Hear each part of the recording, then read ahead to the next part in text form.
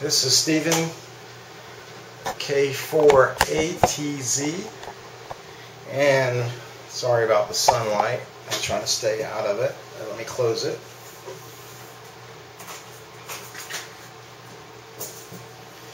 There you go.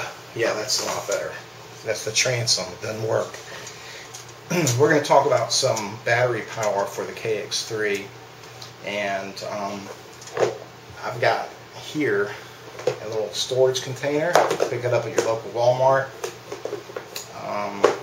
I've also bought the recommended case for the KX3. It's called a Edit 140 by Lowepro. L-O-W-E-P-R-O. Edit 140 is the one they recommend. I'll show that in a little bit. But through eBay, you can get all kinds of connectors for stored batteries. These hold 4 each. They're interlockable, so that would be 8 there. And then on the inside, you can either put AAA or AA. These are really good, but they're so-so. Since the KX3 is going to take 8 AA's, I think this is a better option. It's flat, has a nice 2 snaps, opens up, and you can keep all your batteries nice and neat. These happen to be the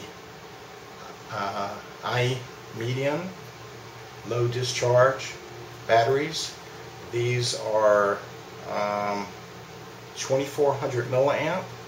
They're all charged up, ready to go, but the battery pack for the KX3 is not going to be ready when the radio is ready. The radio is not even ready yet. It's supposed to be shipped any day now. But I've got that. I've got another one. These are the Sanyo in loops, low discharge. They will store a lot longer. Another pack of in loops. Another pack of half in loops. And then half of the Sanyo, they're in loop, but they're higher milliamp. They have 2 X's on them. I don't know what they call these things. And then I have some high capacity AA's. NiMh Energy. These are 2850 each. And you know how I know they're really 2850? It's because they're not made in China. They're not made in Japan.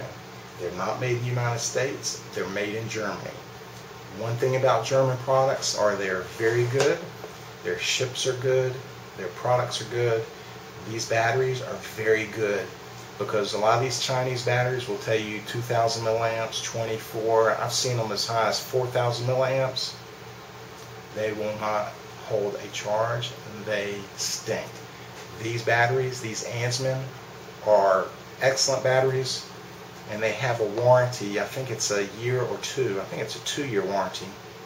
So if they ever don't hold a charge, they'll replace them.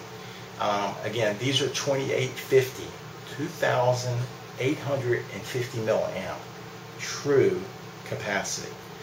So, and they may cost you a little bit more than other ones, but they're well worth it. So I've got me an 8-pack of those, and then another 8-pack of standard alkaline batteries that, of course, you cannot recharge. And I've got some Duracells, copper top, and believe it or not, rated by Consumer Reports real good, are Costco Kirkland batteries. I usually save the money and get the Kirkland. So I'm all set for the power when that battery does come out. And I'm making a to-go box. There'll be a video. And these will fit. I'm going to put a drawer in them. These will fit very nicely in to-go box.